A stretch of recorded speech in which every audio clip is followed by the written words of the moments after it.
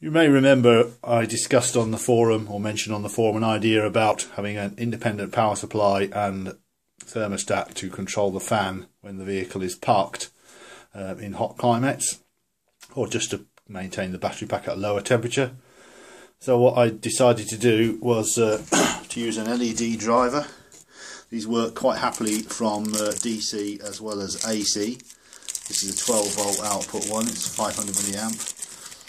And that's wired, the input of that is wired via a thermostat switch. This is a 30 centigrade switch, so this makes contact when the temperature goes above 30 degrees centigrade. So that's in the input, and that's just powered from the normal grid charger tap points.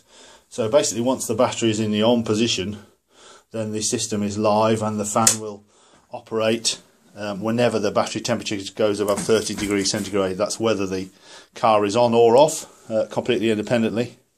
Now the 12 volt output on this one, I've actually connected, I've put the DC to DC LED driver actually inside there, just so it's in the airflow to keep it cool, and the thermostat is wedged into the first row of cells in there. But if you wanted to take a bit more time, you could perhaps put it right in the middle of the pack, up to you.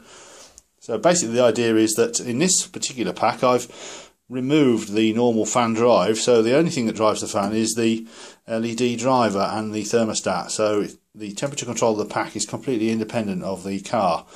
I've put a little 1N4001 1 amp 50 volt diode in the output from the LED driver. That's so that if you do have the fan also controlled by the car and have the fan wire, normal wire connections here as well, I'd put a diode in the positive lead for that as well.